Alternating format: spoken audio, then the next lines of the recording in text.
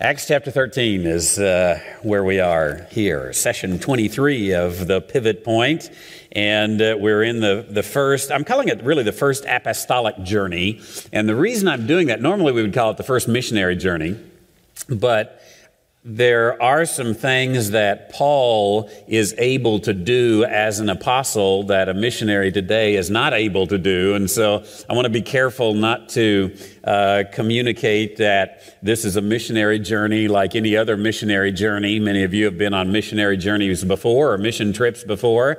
And of course, some of you have been, and some of you know those who have been missionaries of their own right in this modern world. And there's a difference between a missionary and an apostle. So, though Paul is doing a missions work, and it really isn't an unbiblical or untheological thing to call this a missionary journey, I want to be a little more precise tonight and call it an apostolic journey. And it really is the first apostolic journey outside of the nation of Israel, because Peter never went any farther than Caesarea or Samaria, never went out of the country in these apostolic journeys.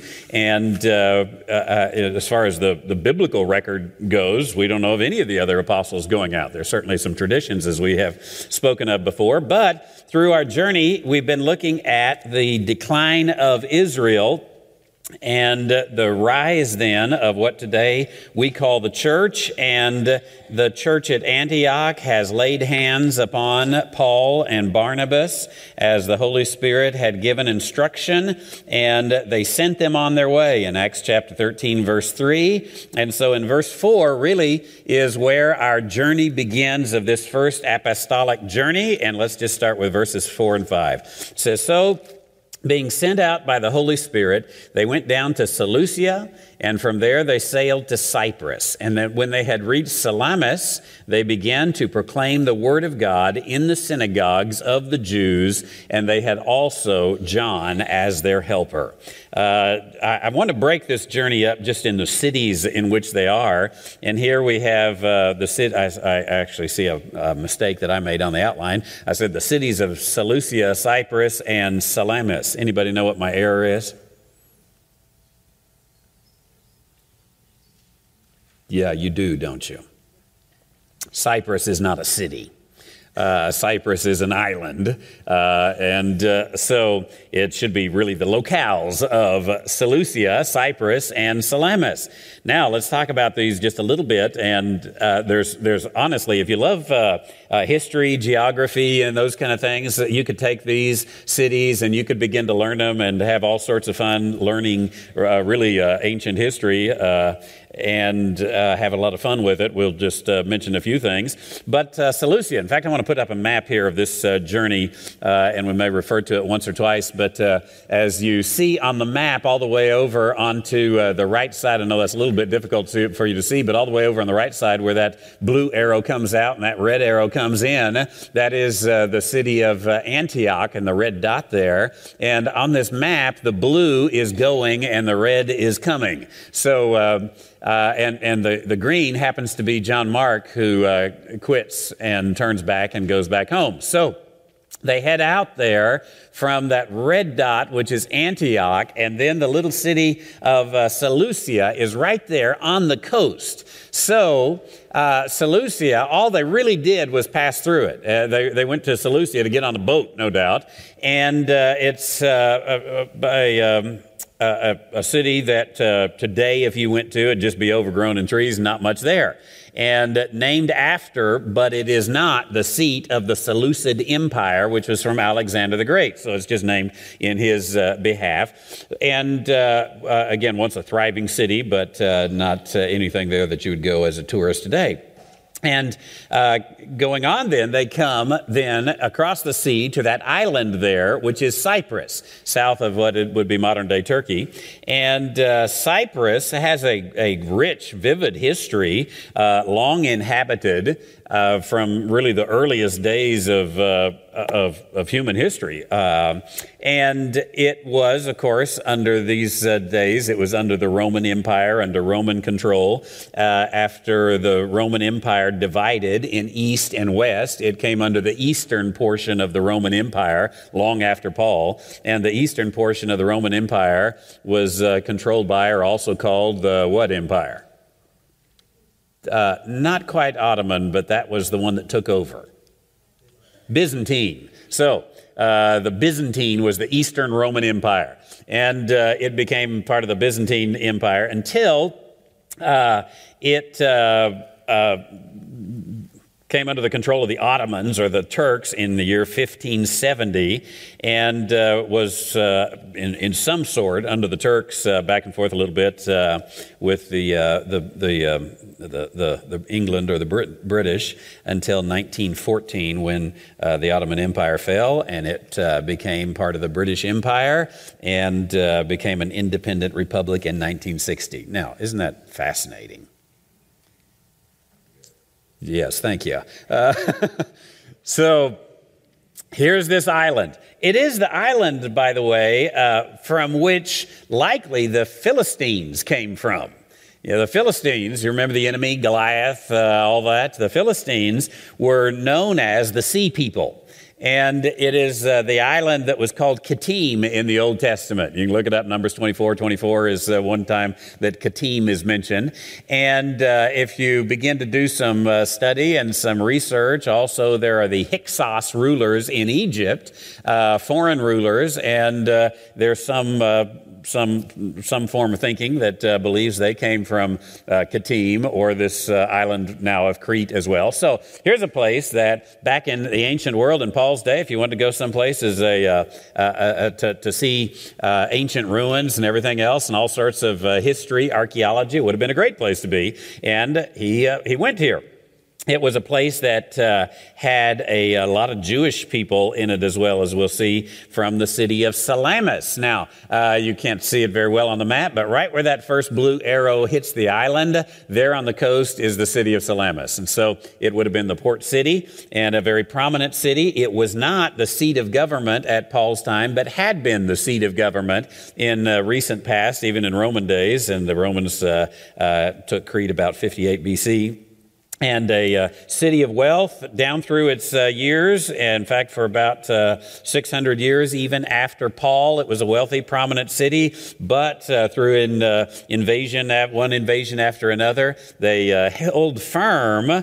But it finally just lost its prominence, having too many invasions coming to take care of it. And tradition says that Barnabas was stoned to death here in 61. We don't know that from the Bible, but that's what tradition says. And here Barnabas shows up, Barnabas and Saul. So now getting back to our scripture, they went down to Seleucia, from Antioch down to Seleucia, where they got on the boat and they sailed to Cyprus, and they arrived at Salamis, and they began to proclaim the word of God. Where?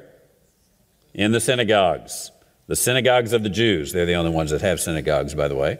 And they had John as their helper. Remember which John this is? He's also known as Mark, John Mark. So here he is. Now, they come to the synagogues. There were no doubt, notice it's in plural, and there were a lot of Jews there on the island. In fact, there was a war in the year 115 to 117, the Kittis War, and it was a Jewish rebellion. It was centered in Cyprus and in Crete, and it on the island of Cyprus, 240,000 people were killed in that short war of 115 to 117, and all a part of the whole Jewish rebellion that took place all through those years up through 135 AD. And so lots of Jews and lots of faithful, committed Zionist kinds of Jews that were living there. So he comes to the synagogue. Now, I want to think about that for just a moment, because if you were to do a little word study on the synagogue, you would find, just in a count study, you would find that this synagogue, of course, is used quite often in the New Testament. And no doubt you've seen it quite often, right? And yet, if you were to follow along, you would find that from here on out, just a few chapters into, let's say from the book of Acts on out, it just totally drops off the map. You can read every one of Paul's works and never read about a synagogue. Why not? He's not the apostle to the Jews. He's the apostle to the Gentiles. So he goes to synagogues. He's even going to go to synagogues all the way through the end of the book. And the writing that he is going to do, the book of Romans, all that, is going to take place in the time that we're reading of the history here. But he is very much an ambassador or an apostle to the Gentiles, not to the Jews. And so it wouldn't make sense in his writing that he talks about the synagogues. There's 3 times, by the way, after the book of Acts, 56 times altogether you see the word synagogue, 3 times after the book of Acts. And one is used by James, of course, the leader of the church at Jerusalem. And we often translate that, typically not even translated synagogue in your English, though it's the word synagogue.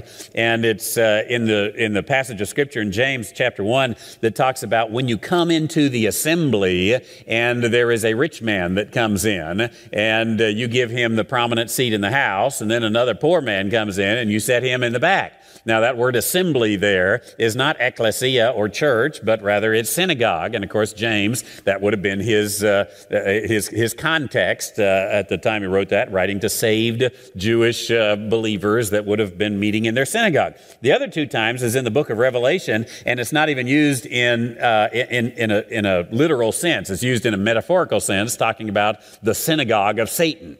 And so the New Testament is not about synagogues. The New Testament is about church. So here he comes, and he is in the synagogue. Now, the question is going to be, is he going to preach the same message to these Jews in the synagogue that Peter preached in Acts chapter 2 to those Jews meeting in the upper room? Now, if you take the standard line of teaching that's given usually in churches, of course, the answer is going to be, why, yes, he's going to teach the same message. In fact, there's only one gospel. What else could he do? It would be heresy to think of anything else, right? But you've sat through 23 sessions of the teaching of the book of Acts. So you're suspicious and you're wondering, I wonder what's going to happen here as Paul, the apostle to the Gentiles, the apostle of the mystery, the apostle of grace, not of law, comes in, the apostle of a new dispensation. Is he going to come in and preach the same message that was preached prior to this dispensation? Well, we'll take a look at that. And we will begin to see. So, here he comes and he begins to preach to them, to the Jew first, as we talked about last week. Now, we pick up in the city of Paphos as we continue on in verse 6. It says, when they had gone through the whole island as far as Paphos.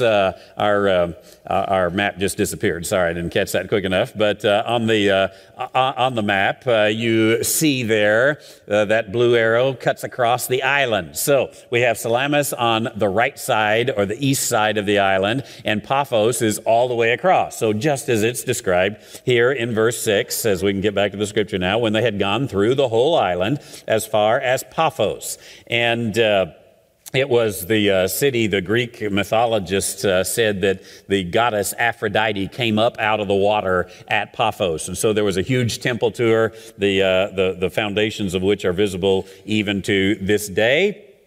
And as we continue, they found a magician, a Jewish false prophet, whose name was Bar-Jesus.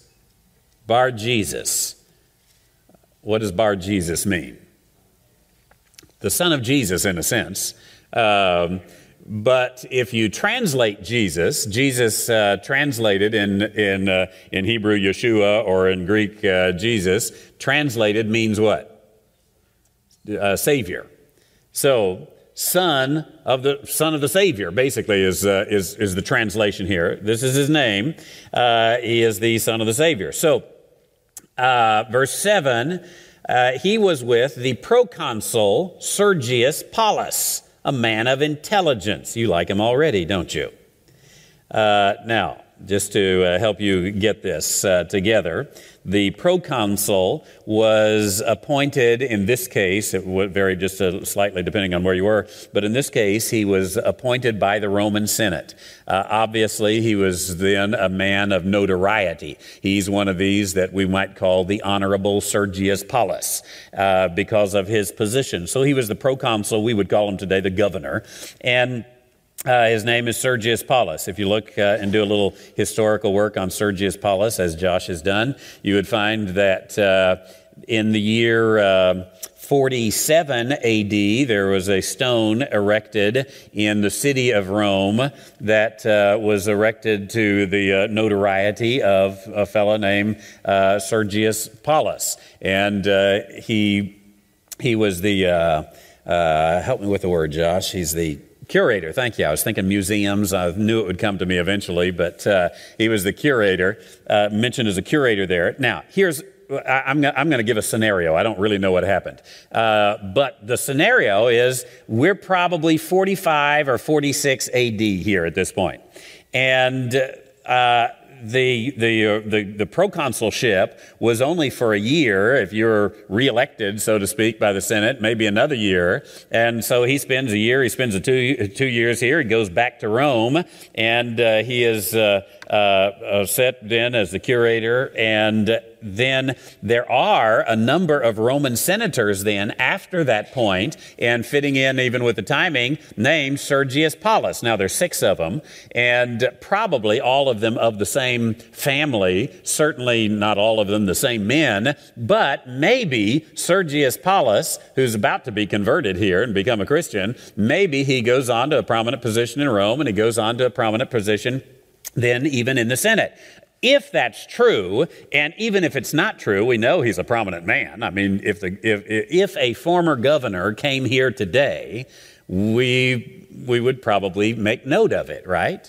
Like we have Governor, Hogg, in the audience today, and we're delighted, whatever it may be. So we would make note of it, even if they had gone off into oblivion, as governors tend to do, and typically we hope so.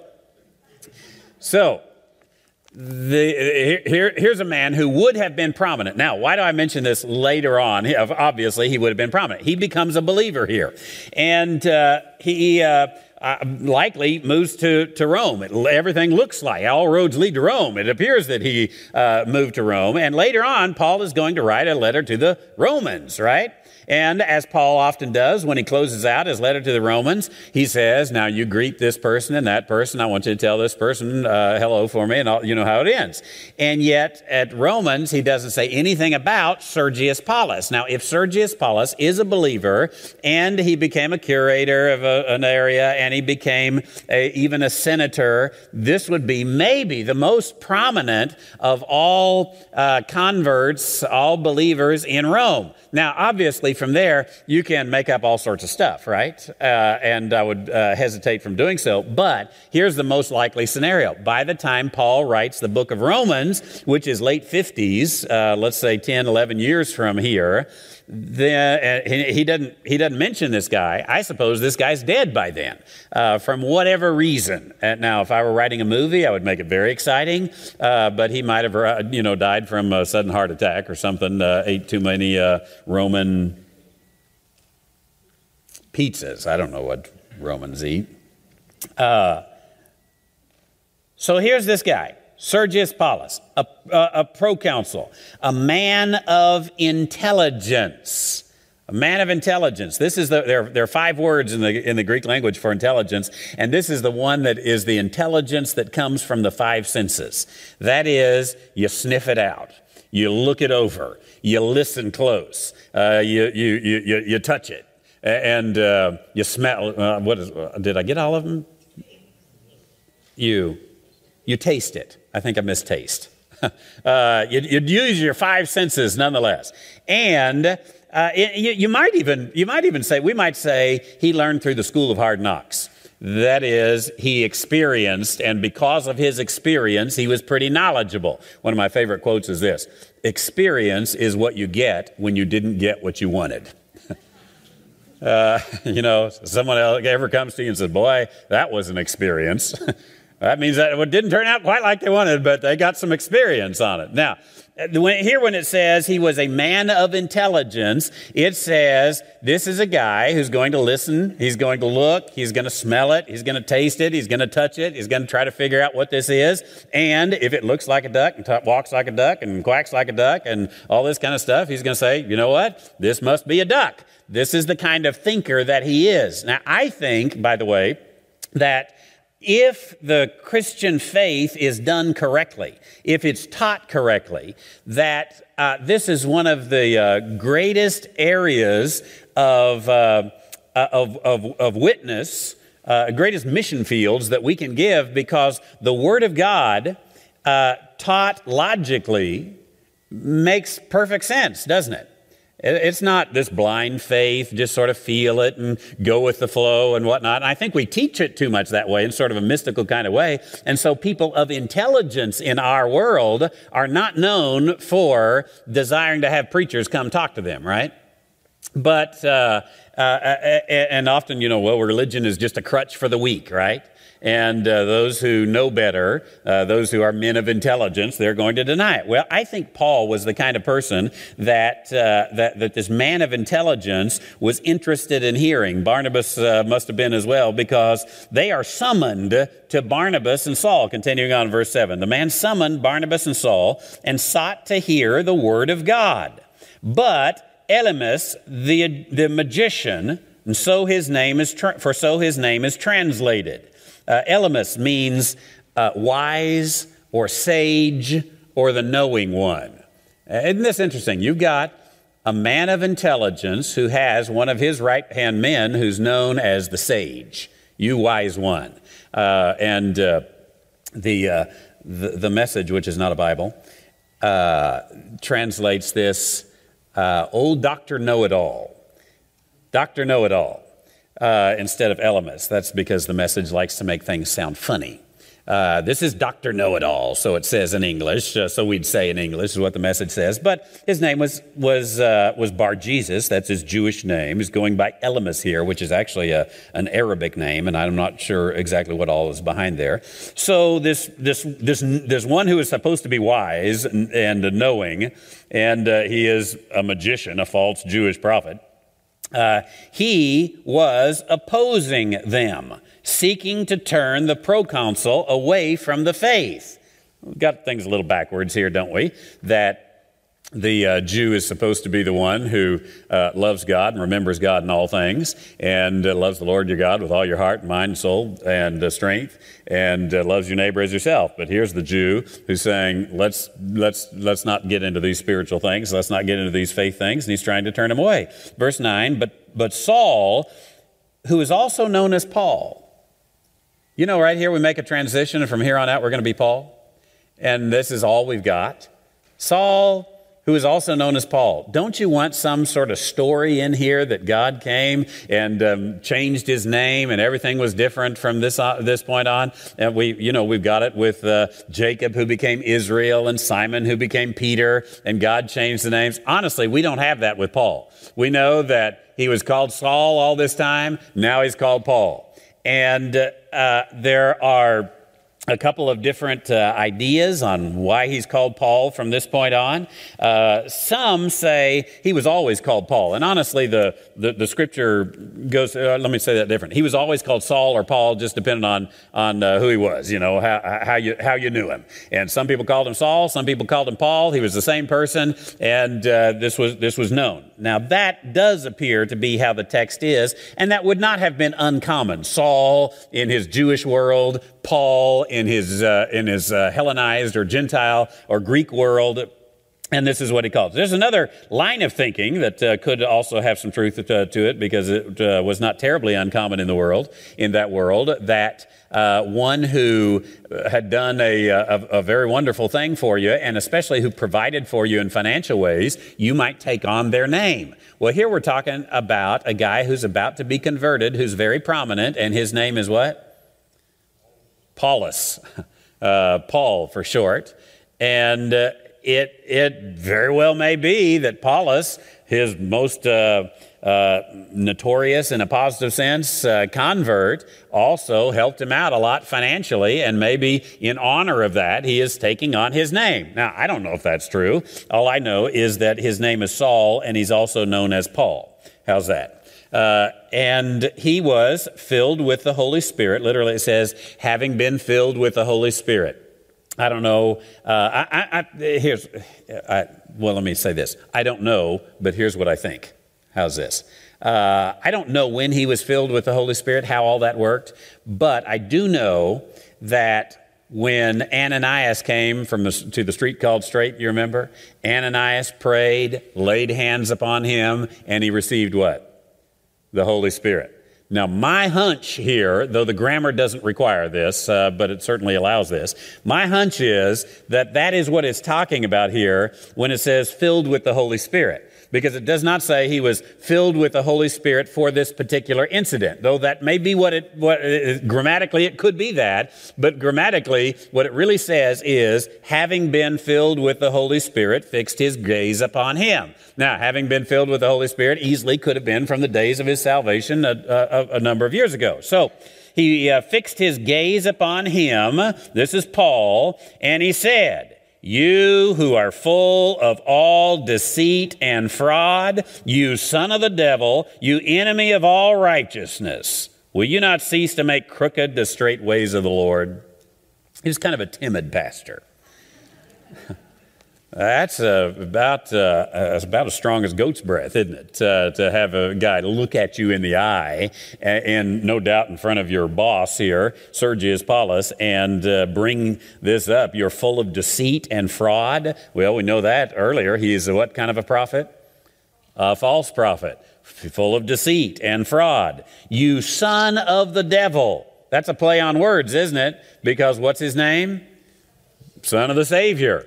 You're no son of the Savior. You're a son of the devil. That's what you are. You enemy of all righteousness. Will you not cease to make crooked the straight ways of the Lord? Now behold, he goes on in verse 11, the hand of the Lord is upon you, and you will be blind and not see, how long? Not see the sun, what? For a time. And immediately a mist and a darkness fell upon him, and he went about seeking those who would lead him by the hand. And verse 12, then the proconsul believed when he saw what happened, being amazed at the teaching of the Lord. Now, I think that we have here in the characters of this story, we have a little bit of significance. It's certainly a literal story, but I think there is a possible spiritual meaning that is given here. And I don't, again, want to build some sort of doctrine on this because it's not completely stated in the text. But here is a picture that is, in a sense, I think we could say a type. It's a typical story. I don't mean typical in the English way, but in the theological way, that it is shadowing something else. And here we've got the Gentile getting saved and the Jew being blinded. And he's being blinded for a time, right? He's going to see the sun, the light of the sun again. And I think there's some picture here of what at least there's some coincidence, if nothing else, that this is what God is doing to the Gentiles. He's doing this new work in the Gentiles where there was a hunger in the Gentiles, and the Gentiles, as Paul said, I'm going to have to paraphrase it. But Paul says to the Romans, he says, the Gentiles who weren't seeking the things of righteousness found it. But the Jews who were seeking didn't find it. And then as it continues on, what does Paul say in Romans chapter 11, I believe it's verse 25, says that there is a hardening of the heart. For I do not want you, brethren, to be uninformed of this mystery, so that you will not be wise in your own estimation, that a partial hardening has happened to Israel until the fullness of the Gentiles has come in. And so all of Israel will be saved, as it is written, the deliverer will come forth from Zion. Now, do you notice that? It is a partial hardening that happens till when? till the fullness of the Gentiles comes in. That is, are the Jewish people, is the Jewish nation hardened forever? No. They're blinded. Are they blinded forever? No. And it's a temporary thing, and it's going to be removed. And someday that hard heart will be a soft heart, and their blindness will be given away to sight. So here, perhaps, is this little picture. And so this proconsul Sergius Paulus believes when he saw what had happened, and he was amazed at the teaching of the Lord. A beautiful story there, no doubt. Now let's continue to go on, and we see Perga and in Pamphylia, and also Pisidian Antioch, beginning in verse 13. As it says, now Paul and his companions put out to sea from Paphos and came to Perga in Pamphylia, but John left them and returned to Jerusalem. But going on from Perga, they arrived at Pisidian Antioch. Now let's look at our map here once again and try to get our bearings if we can. As they made it from Antioch all the way over on the right and hit the island on the eastern side and crossed all the way to Paphos, and then you see the blue arrow going up there, and that goes up to Perga, and that is in Pamphylia. Pamphylia is the region or the state that it was in, and there John turns around. And that green arrow there, he goes back to Jerusalem. Now, we'll meet up with him later, and when we do, we'll talk a little more about all this incident because the Scripture gives us some more insight later.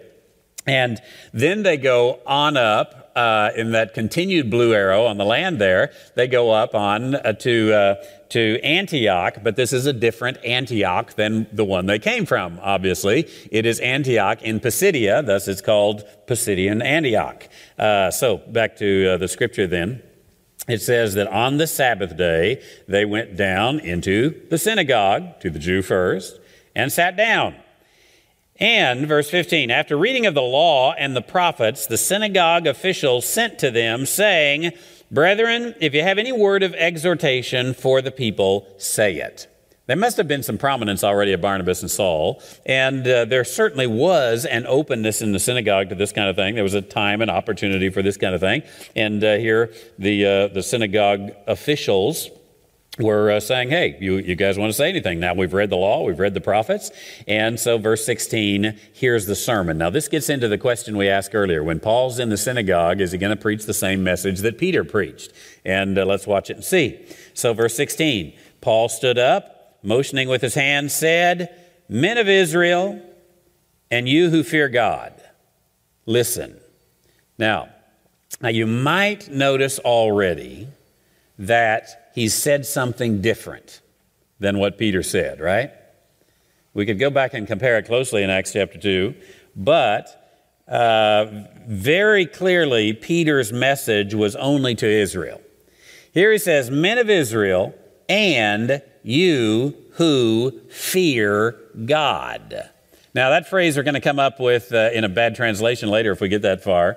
But you who fear God, it literally is, I hope I have all my grammar correct here, but phobios tatheos, the ones who have a phobia of God.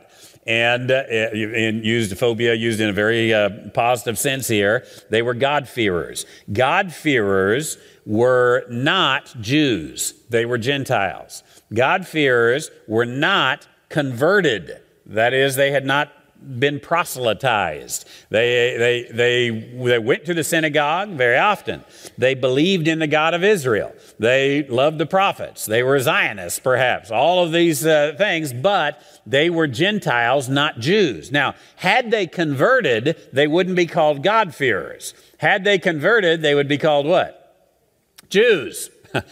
Because it doesn't matter that you're of a Gentile nature. If you convert to Judaism, you are fully and completely a Jew. In fact, in modern Judaism, you're at the highest rank of Judaism. They honor that very strongly and very completely. So these are men or women, I suppose, who do not, they're not Jewish. They're Gentile, even though there's a respect for the Jewish faith. So he's speaking to Jews and to Gentiles. This is new. Verse 17, The God of this people, Israel. He specifies that. Which God are we talking about? The God of the Israel people, not of you God-fearers. The Gentiles had all sorts of gods. But the God of this people, Israel, chose our fathers and made the people great during their stay in the land of Egypt. With an uplifted arm, he led them out from it. And verse 18, for a period of about 40 years, what did he do? He put up with them in the wilderness. Put up with them in the wilderness. I've given you the Greek word there. It literally means a manner or way of life to carry. So he carried their way of life. King James says it well when he suffered them. Suffered he their manners. Through the 40 years in the wilderness. Now, the Message totally messed it up when it said, he took good care of them for nearly 40 years. It misses the clear, not even nuance of the word, but the clear meaning of that word that I think New American Standard did it well. He put up with them. He suffered their manners for 40 years in the wilderness. And here is the story that is given. Now, nobody denies that, do they? All you got to do again is read the book of Numbers. So, verse 19, when he had destroyed 7 nations in the land of Canaan. How did Paul know it was 7 nations? Because the Scripture told him, actually. You didn't have to be filled with the Holy Spirit or inspired or anything else to know. All you had to do is read Deuteronomy chapter 7, verse 1. And there they are, the Hittites, the Girgashites, the Amorites, the Canaanites, the Perizzites, the Hivites, and the Jebusites. And the Scripture says these are 7 nations greater and mightier than thou. And God set these aside. So what he's doing is just rehearsing, if you will, a little bit of Old Testament history. Did the Hebrew Scriptures tell the Hebrew people that God suffered their manners for 40 years? Is that a new surprise to them if they had read the Scriptures? No, remember the word stiff-necked? That comes all the way through the Old Testament. So he's rehearsing, much as Peter and much as Stephen did here. And here's the 7 nations that were destroyed. Now, careful if you've got the New American Standard here as we continue. It says that when he had destroyed, he distributed their land as an inheritance, all of which took about 450 years. After these things, he gave them judges until Samuel the prophet.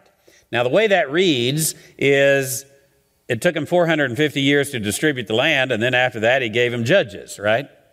But that would completely mess up your timeline. If you look in the King James Version, it'll line that out for you a little bit. And the point is that as he began to distribute their land to them, that is at the time of conquest, there were 450 years then, about 450 years until Samuel the prophet. On another day, we could look at the chronology of that. But verse 21, then they ask for a king. So they've had judges. They've been under a theocracy. But they reject the theocracy and say, we want a monarchy. Now, the bad part about that is theocracy is led by God, right? So here's Theo talking about it. And what does he say? They've not rejected you, Samuel. They've rejected me, God says.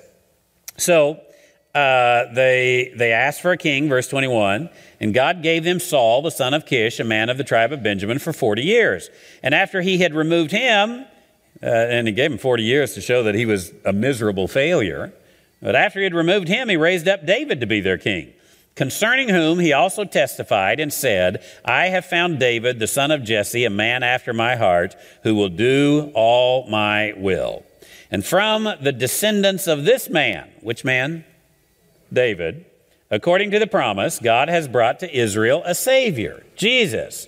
After John, this is the Baptist, after John had proclaimed before his coming, Jesus' coming, a baptism of repentance to the people of Israel. What did John proclaim? A baptism of repentance to the people of Israel. Put that in the back of your head. And while John was contemplating his course, he kept saying, what do you suppose that I am? I'm not he, but behold, one is coming after me, the sandals of whose feet I am not worthy to untie. Brethren, sons of Abraham's family, and those among you who fear God, to us the message of this salvation has been sent. For those who live in Jerusalem and their rulers, recognizing neither him nor the utterances of the prophets, which they read every Sabbath, fulfilled these by condemning him. And, verse 28, though they found no ground for putting him to death, they asked Pilate that he be executed. When they had carried out all that was written concerning him, they took him down from the cross and laid him in a tomb. Notice that verse again. When they had carried out what? All that was written concerning him. Now, in the context, what are we talking about that was written concerning him? The cross. The cross is no surprise, was it? It was no mystery that Jesus was going to die on the cross, so they carried out all that was written. Took him down, laid him in a tomb. That's all in the book of Psalms. But God raised him from the dead. Was that a surprise to anybody if you knew the Old Testament well? No. We're going to see that he's going to lay that case in a moment. In verse 31, and for many days he appeared to those who came up with him from Galilee to Jerusalem, the very ones who are now his witnesses to the people. And we preach to you the good news of the promise made to the fathers. Now let's stop right there. Especially had I not read verse 31, does that sound an awful lot like the messages that Peter has preached and Stephen has preached, sort of rehearsing Israel's history? It really does, doesn't it? And here's what happened, and he brings it all along.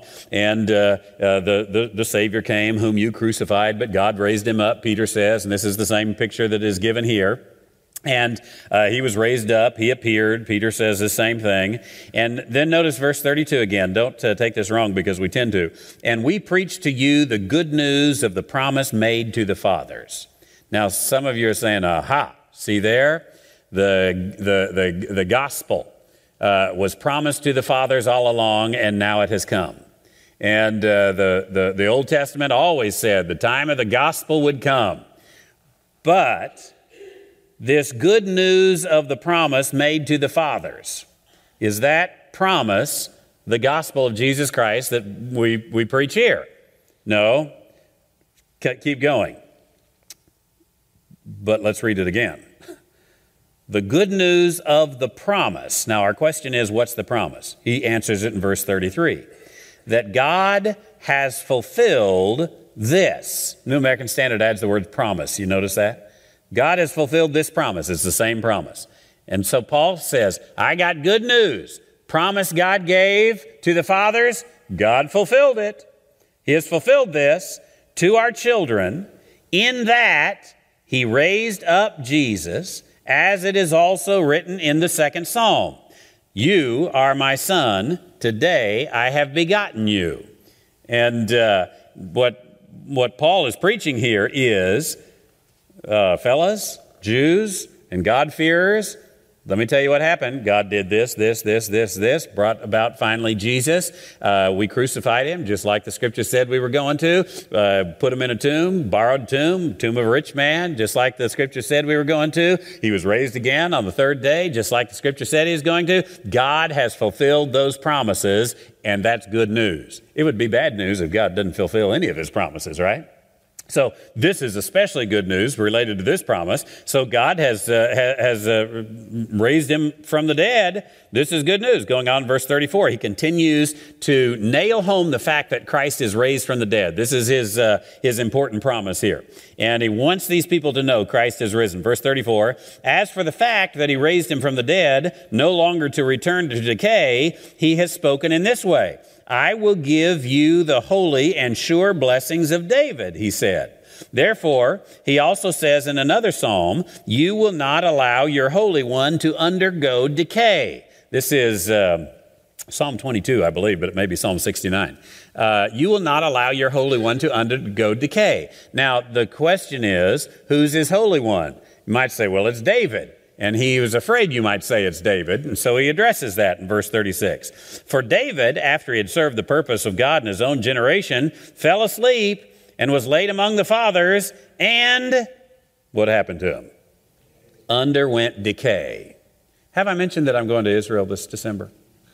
I wasn't sure if I had or not, but I'm just sure that as we're there, we'll stop in Jerusalem one day, and we'll go over to the upper room and there on Mount Zion, and we'll go down into this place, and I'm going to say, whoa, we're going to see the tomb of David.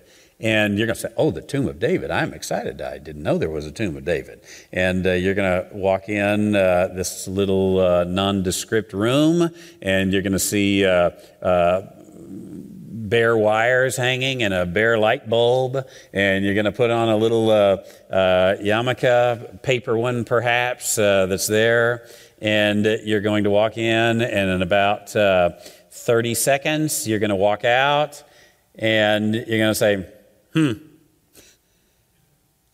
that's it, huh? That's the tomb of David. Not what I was expecting when you said we were going to see the tomb of David. Now, I don't know even if David's in that coffin. I have no clue. But I do know that David's bones are somewhere. He died. There's not a Jew anywhere that says David's alive today, that he was raised. They would all say, though this was written by David, and David says, you will not allow your Holy One to undergo decay, every single Jew who's a Jew of any worth at all says, that's not about David, that's the Messiah. That's what Paul's saying. Yeah, it's not about David, it's about the Messiah, and the Messiah is Jesus. Continuing verse 36, verse 37. He underwent decay, but he whom God raised did not undergo decay. He already told us who God raised, and he told us that back in verse 30, and that was Jesus. Therefore, verse 38, let it be known to you, brethren, that through him, the risen Christ, forgiveness of sins is proclaimed to you. Does that sound like anything Peter preached?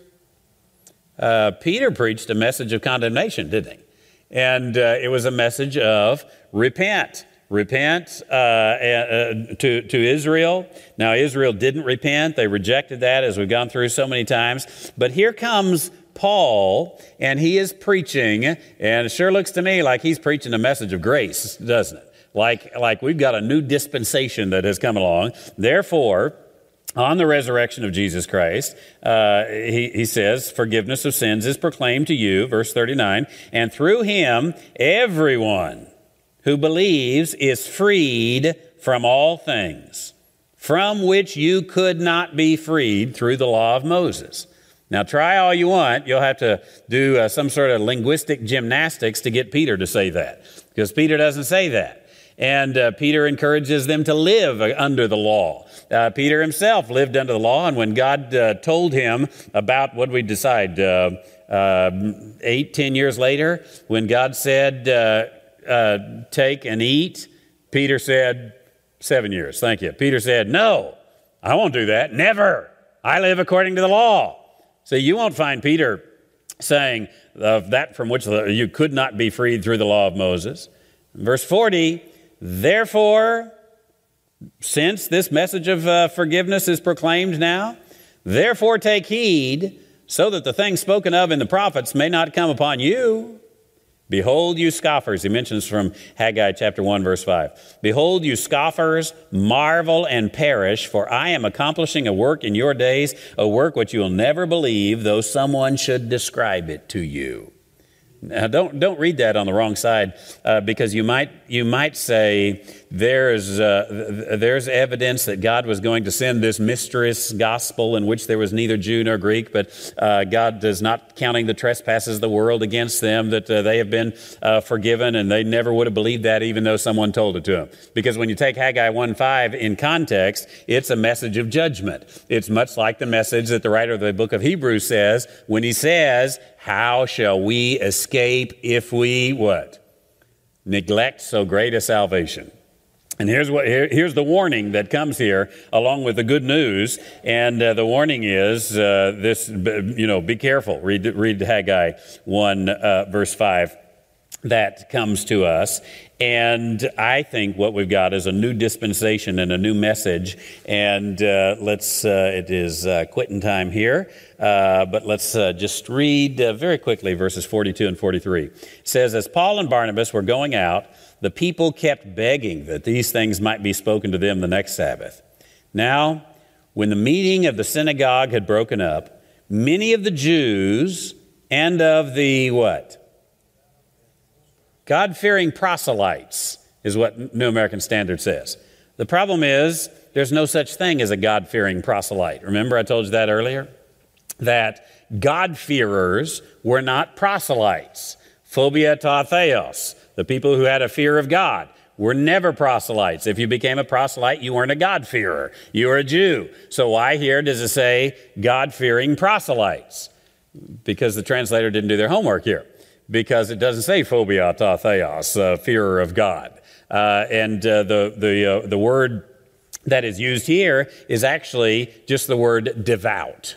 So what it should say, and I believe King James has this correctly, many of the Jews and the devout proselytes, or the worshiping proselytes, followed Paul and Barnabas, who, speaking to them, were urging them to continue in the grace of God. In fact, if I had a reference, religious proselytes, that's a good word. Worshiping, devout, religious, somewhere before the chapter is out, and I've missed it here, but it's going to talk about how, here it is, verse 50. But the Jews incited the what? The devout women of prominence. Same word that's used in verse 43. So, these are devout. Don't put God-fearing, though they may be. But the reason not to do that is because that particular phrase means not a proselyte. So they're religious proselytes, devout. They really mean it. And they are saying, we want more. We want more. Come back next week and you'll hear more. That's what they're saying. Which is what you're saying too, right? We'll finish this out. In fact, we'll pick up next week in verse 42 and see this crowd's response. Let's pray together. Heavenly Father, I'm grateful for this message of Paul that we are able to proclaim as well, and that is this message of forgiveness. Forgiveness of sins is proclaimed. I'm grateful that it has been proclaimed to those in this audience. I'm grateful that we're able to go from here and proclaim forgiveness, the forgiveness that has come through Jesus Christ and through the death and resurrection of Jesus Christ, and the forgiveness that we never could have achieved through the law. And I'm grateful that in grace you have allowed us to experience it even though Israel rejected. And I'm grateful that the rejection of Israel became the reconciliation of the world and this age of grace. For this I celebrate in Jesus' name. Amen.